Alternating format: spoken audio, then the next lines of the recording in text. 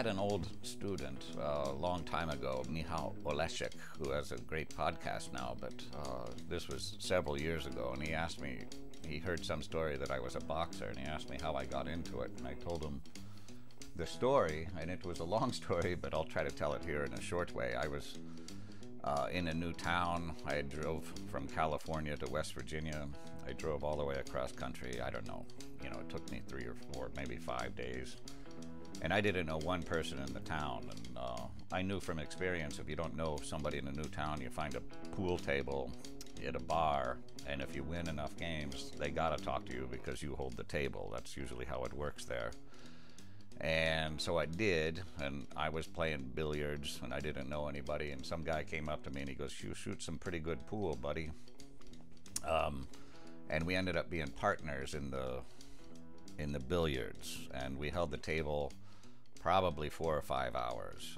We were both pretty good billiard players, and we held the table, and he kind of took a liking to me a little bit. He was a Pittsburgh guy, and he liked the Pittsburgh Steelers and the Pittsburgh Pirates, and he knew all about Pittsburgh sports. And then he told me that his son, who was 17 years old at the time, was a boxer training for the Olympics, and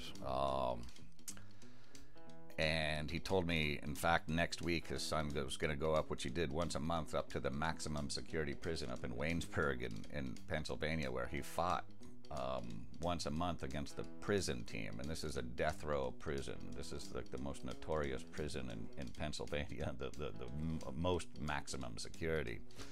And I kind of casually asked him, I said, aren't you worried about sending your 17-year-old son up there to a prison to fight? And he kind of looked at me, and he had glasses on, and he looked down, and he said, "Buddy, you ought to be worried about the inmates, the prisoners, because he hasn't lost a fight up there." and I said, "Well, you must be a good trainer." And he goes, "I am." And one of the hardest things I've ever done is spar his son, and I did it a lot. And when you're fighting a Golden Gloves boxer that's training for the Olympics, you learn a lot, and you've got to be, boxing's not like any other sport. If you don't do well, you pay the price.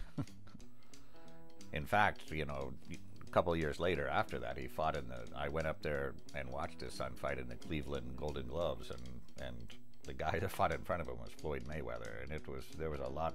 Vargas was there. This was like the best fighters of that era, and his son was one of them. So the next day we're in Stansbury, and we win. We had been playing billiards all night, but we probably won 4 or 5 games on Stansbury, and that's the center court in the whole university, so there's some really good players there. And I had played some basketball at a fairly high level, and this guy, the boxing trainer, says, "Man, you got some fast hands, and you got some great footwork, and I'm a boxing trainer, but I can't teach those things. I can teach you technique, but I can't teach you fast. That you got that natural ability, and I'd love to teach you how to fight. Do you have time?" And I said, I don't know if I have time." And he says, "Well, I'd love to teach you if you're ever interested." And eventually I was interested, and I went down to his gym, and he taught me how to fight, and he told me how to fight what he called Pittsburgh style. And it's a very unusual boxing style, but he taught me how to fight, and after about, he told me, "If I get you for 6 months, I can make you into a good fighter. And if I get you for a year, I can make you into a great fighter, and you'll never have to worry about losing a street fight for the rest of your life." and think about that. And I said, "Okay, I'm in." So I trained at this gym, his gym, and it was, he trained me maybe for a year, 2 years. And it was a really hard gym. I mean, there was no bullshit at this gym. It was all training, very little, it was in a basement of some place, and it was all this old equipment. And I really enjoyed it, and I'd hit the heavy bag and skip rope, throw a medicine ball for 2 hours. But in between, we always talked about literature or history or something. It was a very interesting experience. And one night I finished training, and I sparred with him, and he sat down and poured a glass of whiskey, and he says, "Pat Vaughan, I think you're ready for something big, And I said, what something big?" And I said, "The prison?" And I was kind of joking, and he goes, "No, man, even better than the prison. You're ready for the West Virginia Tough Man Contest."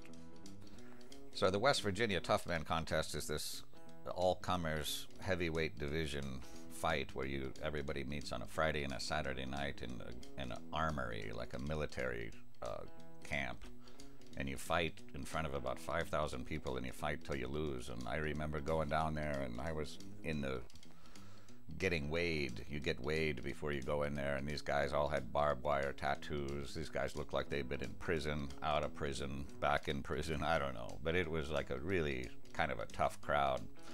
And I ended up doing okay, you know, and I had troubles with my vision because I have terrible vision and you can't wear contact lenses, and it was a little bit difficult, but I went pretty far in this competition, and Michał made a film about it, and you can watch it here, and that was really how this podcast got started, actually, so that's the story.